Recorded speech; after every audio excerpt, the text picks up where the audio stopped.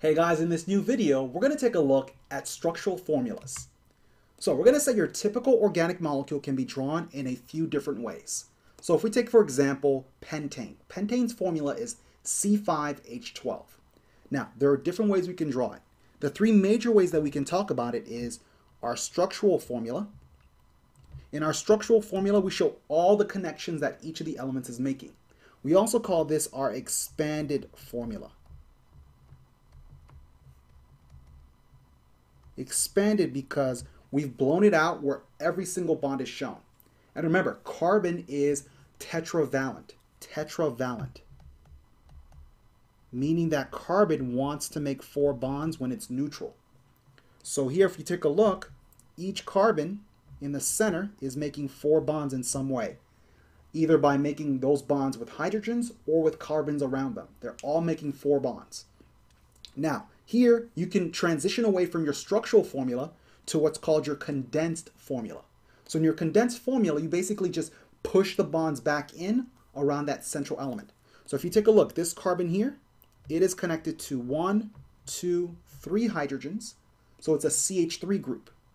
So there goes our CH3 group. This carbon here, it is connected to 1, 2 carbons. So it's a CH2 group. This carbon here is connected to 1, 2. It's also CH2. This carbon here is connected to 1, 2. It is also a CH2. And then finally, the carbon at the end is connected to 1, 2, 3 hydrogens. That's why it's a CH3.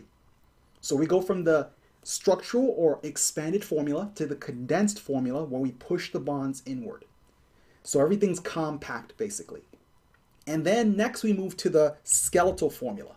When you guys get to organic, you'll also hear it being called by a different name.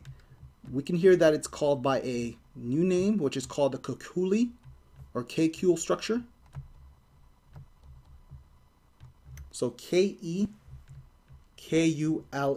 with a little accent mark above the E. So Kekule or Kekule, depending on which professor you get, because they pronounce them differently. That's a structural formula, a skeletal formula. Now, how do we read something like this? What you need to realize here is that every end is a carbon. Every end and every corner is a carbon. So there's a carbon here, here, here, here, and here. So at both ends, there's a carbon. And basically at every edge, there's a carbon. Now, the rule about skeletal formula is that you cannot show carbons. Carbons are invisible. They're there, and we just can't draw them. And also, any hydrogens connected to them are also invisible. So the carbons are invisible and the hydrogens connected to them are invisible.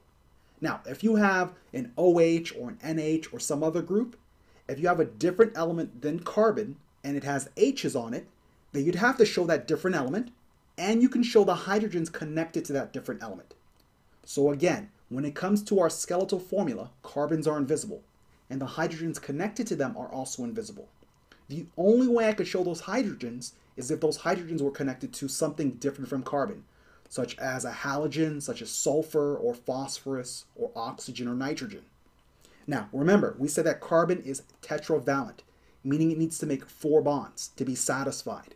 So every end, every corner is a carbon. So what you need to realize here is that if this is a carbon, we see it making 1 bond with another carbon.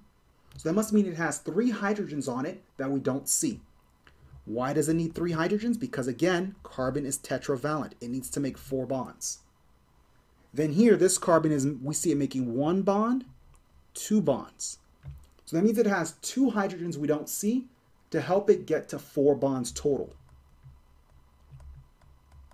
Same thing with this carbon. We see it's connected to 1, 2 carbons.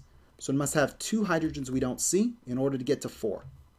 Here, this carbon's making 1, 2 bonds, so it needs 2 more hydrogens to get to 4. And then finally the N carbon, we see it making 1 bond here, so it must have 3 hydrogens we don't see. Now, you'll also hear about your professor talking about the ball and stick way of drawing these. That's with like models and stuff like that. But when it comes to actually taking the exam and doing the work either online or in class, these are the 3 predominant formulas that we use for any organic molecule. We can draw it as a structural formula where we expand all the bonds out.